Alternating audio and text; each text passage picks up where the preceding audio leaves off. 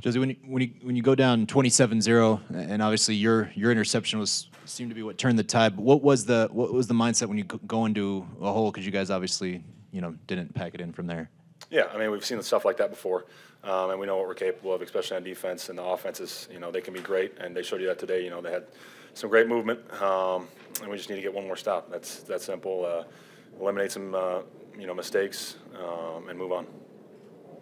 Josey, I know you don't necessarily go out looking for picks, but can you, I guess, talk to us about how nice it is to have not only your first career pick, but two, and then on the second one, did you think you were maybe going to have a shot to score? Yeah, I don't know about that one.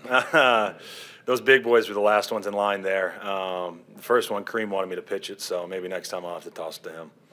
Just having him in general, getting your hands on the football. Yeah, no, it feels great. I mean, that's what you want. You want, the picks, you want the sacks, you want the TFLs, especially for a linebacker.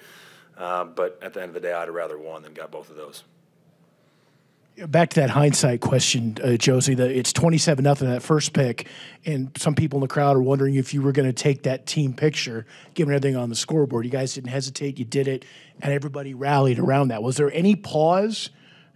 But you weren't paying attention. But Chiefs fans were pointing at the scoreboard at that point, going, Yeah, there was definitely a little pause, and I looked at Justin Simmons, and he said, "Let's go," and I said, "All right, we'll do it." So. That's a great leader by him, to be able to try to, get those guys going, making people want to make plays and trying to get that momentum going. So he's a great leader, and he's the one, that starts a lot of that kind of stuff.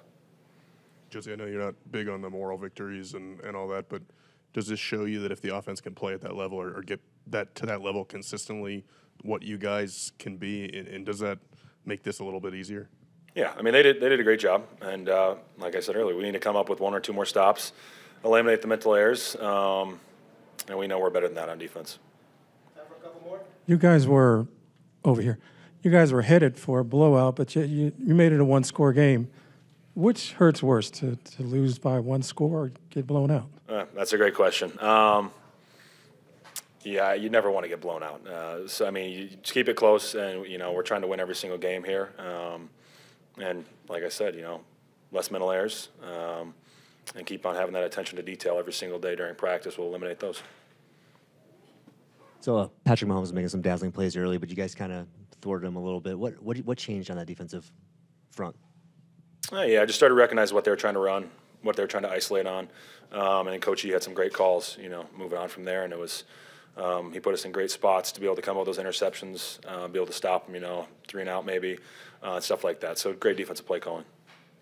Josey, it ultimately didn't count, but how much were you and the other defensive guys hoping that Mike Purcell was going to find the end zone when he goes in there as a fullback? Yeah, we talked about it, during the week, and definitely want to see that big man score. It'd be fun to see him, whether it be a pass or a run-in.